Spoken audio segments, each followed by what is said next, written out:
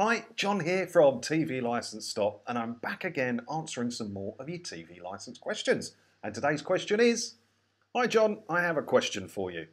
I regularly watch Alex Belfield's live phone-ins he hosts on Wednesday and Sunday evenings. Not plugging it, it's part of the email. But I'm wondering if I watch them live on YouTube, am I breaking the law by doing so without a TV licence? It would be a tad ironic considering Alex was the man who convinced me to cancel my TV licence in the first place. Cheers, Daniel.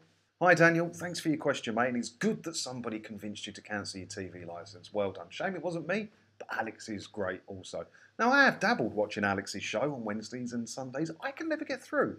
Can you get through? I never ever get through. I gave up trying in the end, really. But the answer to your question is in the title of the thing you're talking about. It's a television licence. Now, Alex Belfield isn't a television broadcaster. He's not a TV channel. He's not anything like that. He's a YouTuber.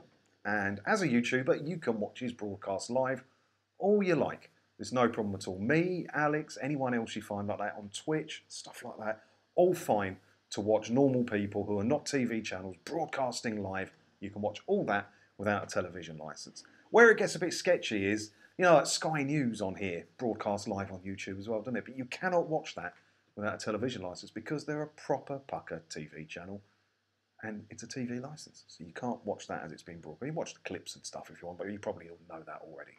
But yeah, Alex Belfield's fine to watch. Watch all the Alex Belfield. You're like, no problem at all, mate.